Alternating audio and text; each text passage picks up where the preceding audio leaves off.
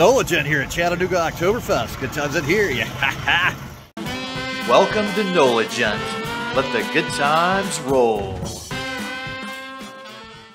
If you're looking for what to do in Tennessee, join us on this episode of our USA Travel Vlog as we head to Chattanooga, Tennessee to visit a German American Oktoberfest celebration during their 21st annual Chattanooga Oktoberfest on October 8th and 9th.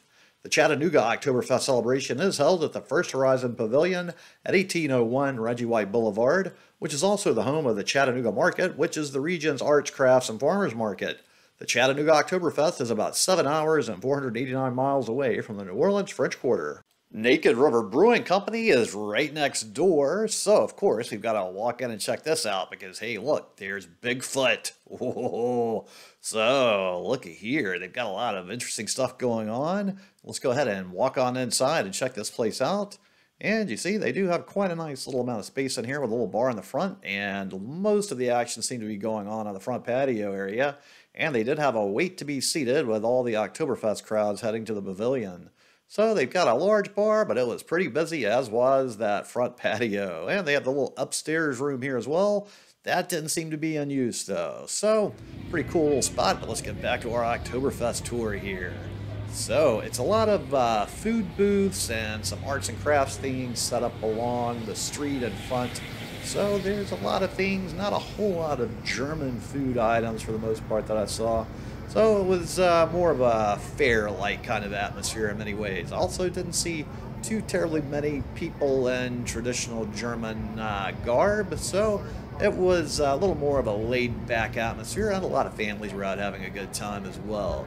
So it seemed there were a decent number of people here, though, certainly, and like a lot of folks were out having a good time.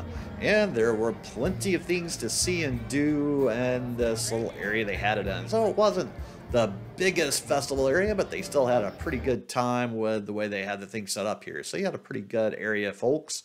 And here we can see another side of the pavilion here, right next to the brewery, and they've got a coffee place there.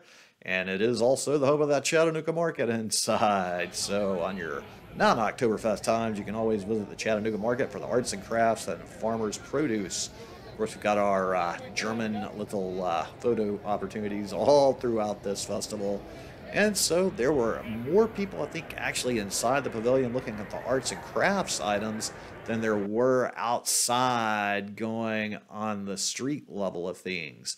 So it was a very busy crowd of folks all inside here having a good time, looking at all the very many vendors inside of here. It was kind of overwhelming how many vendors they had inside here.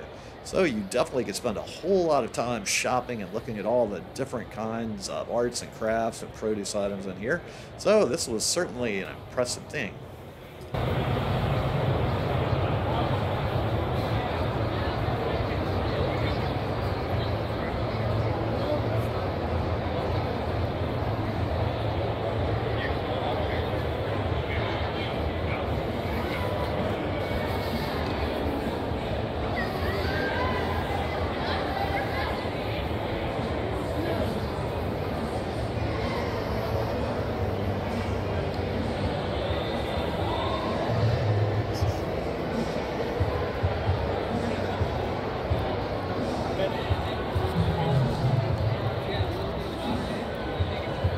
It really was an impressive and overwhelming number of so many items to see in here.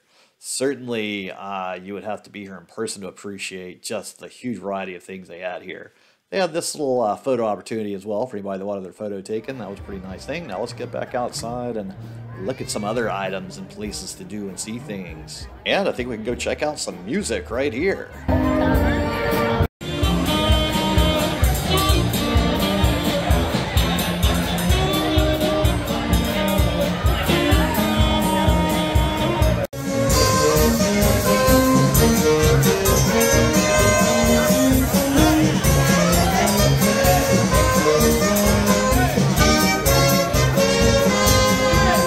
And now we move from Silla Valley into Roux in Austria back to another great source of polkas. Yes, we know that polkas are popular in Germany, Austria, Poland, Switzerland, but also one other place that's a great source of them. That is the United States. That's right. We have had more than our share of really distinctive, worldwide popular polkas, and this is no exception. We'll take you now to a place that's name is synonymous with polka. Yes, it's time for the Pennsylvania polka.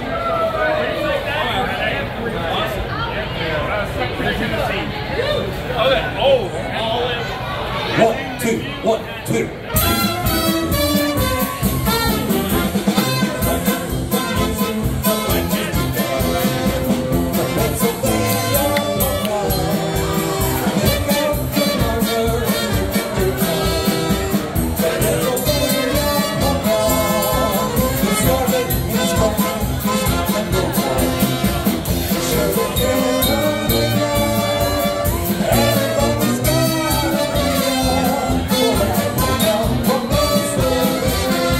So there's still an important element of Oktoberfest that's been missing so far that I really need to check out and find. And this line right here looks exactly like what I'm looking for.